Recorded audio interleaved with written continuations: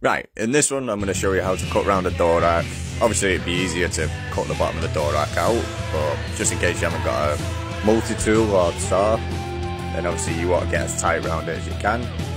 Obviously you want to be marking as many points as you can to make it as accurate as you can. I do apologise for the camera work, my apprentice slash cameraman was elsewhere today. Again, get every point, make sure you mark it up against the tile, leaving space for your spacer. Obviously just use the tape measure to get it as accurate as you can.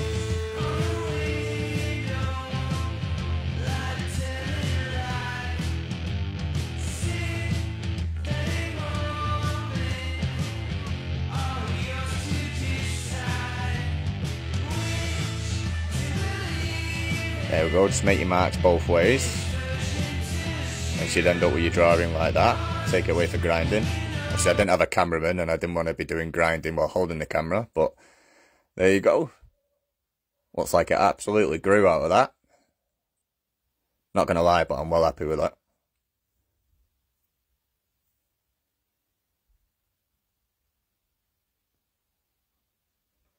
Bang on.